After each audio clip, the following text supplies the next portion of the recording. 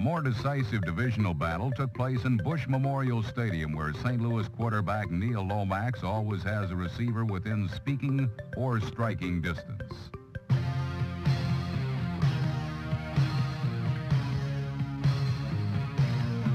Severing the Lomax-Roy Green connection is as frustrating to opposing defenders as selecting a long-distance service is to AT&T customers.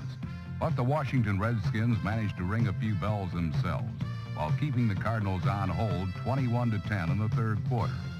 St. Louis mounted their comeback on the strength of Neil Lomax's signature bomb to the explosive green, good for 83 yards.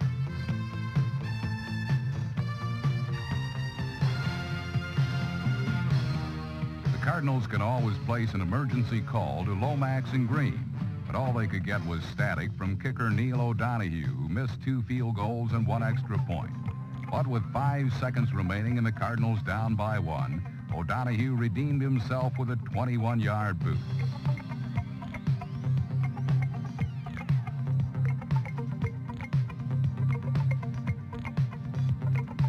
The 26-24 win gave St. Louis a share of the NFC East lead and snapped a 5-game Redskin winning streak.